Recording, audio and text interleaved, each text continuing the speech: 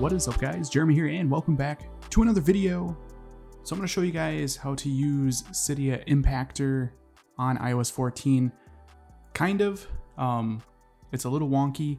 I would highly recommend you guys to use the AltStore method for installing IPAs, or if you're jailbroken and you just want to stop the revokes, use ReProvision Reborn. I'm making this tutorial just because Cydia Impactor seems to be kind of updated for iOS 14, and I wanted to bring it to light. Maybe there's developers that watch my videos or something and maybe could build upon this. So nonetheless, I find this to be very, very interesting, and that's why I wanted to cover it. So essentially, we're going to use Cydia Impactor to install IPAs onto my non-jailbroken iOS 14 device. This is actually on 14.5 beta 5, so it is on the newest beta of iOS 14. Now, like I said, it seems to be a little wonky, and it only works for paid developer accounts from what I can tell. So this will not work for the free developer accounts. So if you guys do have a paid developer account, you can use this method to install an IPA. Of course, with the paid developer account, it will be signed for 1 full year. And yeah, so we're gonna go ahead and we're gonna jump onto my computer here real quick. Okay, now we are on the Mac. As you guys can see, I have Cydia Impactor open right here. I will leave the download link for Cydia Impactor in the description. Again, like I said, I would 100% choose a different method for installing IPAs than this one, like AltStore. There is jailbreak methods for AltStore. There is the non-jailbreak, obviously. There is ReProvision Reborn. Like I said, I would recommend not to use this method.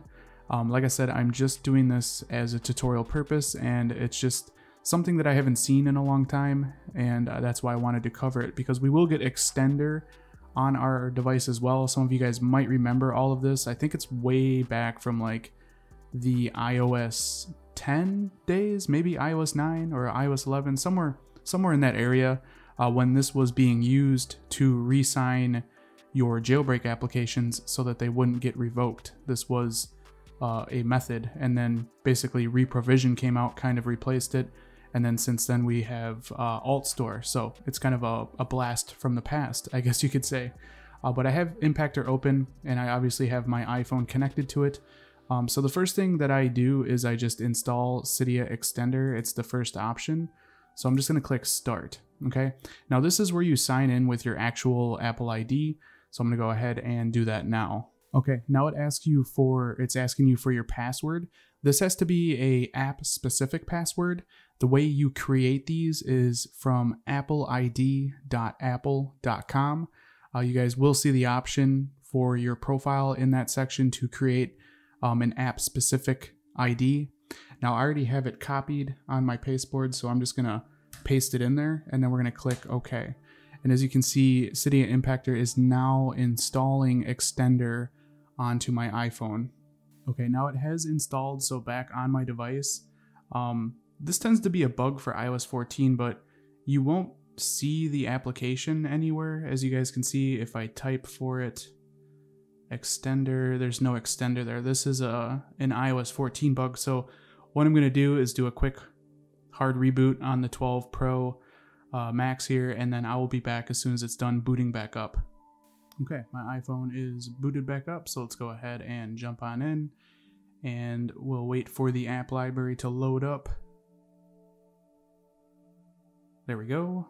So now we should have Extender. As you can see, there is Extender, and we're going to allow it to do the VPN configuration. And I'll go ahead and put my passcode in again. We get an error. Let me go ahead and jump into settings to get rid of those annoying banners there. Let's go into screen time here, see all activity, show more shortcuts. Okay, so now we got rid of those annoying pop-ups. So as you can see, here is Extender. Some of you guys will recognize this. Obviously, it's not even built for the notched devices, so it is pretty much still in the format for a legacy device like the iPhone 8 or the iPhone 7. But it's really interesting. So you know, you have your normal Cydia extender stuff here. From what I can tell, you can't actually use this in any way. So extender is broken, but we can still use Impactor to install applications. Now there's a little bit of a bug that I noticed with this, but we're going to jump back to the computer here quick. So I still have Cydia Impactor open, as you guys can see here. Now I have two IPAs on the right. I have Delta and the newest version of the uncovered jailbreak. No, I cannot jailbreak this phone. I'm just using the IPA as a demonstration. So what I'm going to do is I'm just going to take the Delta application and drag it onto Cydia Impactor. And again, I'm going to sign in with my Apple ID. And again, we will have to use our app-specific passcode. I'm just going to paste it again and click on OK. And now Impactor is installing Delta. Now this is where things get a little weird. I'm going to experiment on video again with this just because I haven't really figured out exactly how this works, but I think I might know. Okay, so same situation on the iPhone. Again, that iOS 14 bug, it doesn't show up on our device. So again, I'm going to do a hard reboot to refresh the springboard essentially so that the application shows up. Now, if the application does not show up by doing this, I believe we need the Impactor profile, and it's kind of weird to get the profile installed. So once we're booted back up, we will see. Okay, we're booted back up, so let's jump in to the iPhone. Let's see if we have Delta available. Again, we got to wait for the app library to load up. So there we go. And there we go. Actually, Delta showed up on its own, so you do not need the profile. So I literally just used Cydia Impactor to install an IPA onto my 12 Pro Max. So it's pretty cool. I mean, I have a paid developer account, so this app will work for 1 year. And 1 year is plenty of time. I've actually never reached the end of my signing period with the paid developer account. But that's pretty much how Cydia Impactor works on iOS 14. Now, if we go into Extender, like I said, Extender is broken. It doesn't show Delta here. As you can see, it wants us to install that profile now. And from what I have gathered, even installing the profile, it still doesn't let you use Extender. So I think Extender is broken, but we still can use it to install IPAs. So very, very interesting. Like I said, I'll leave all the links you guys will need in the description. And again, I mainly made this tutorial for maybe if developers watch my videos or something, or you know, maybe this could be used for something on iOS 14. I don't really know. I just haven't seen anybody cover it, so I wanted to cover it and show you guys that it actually does work.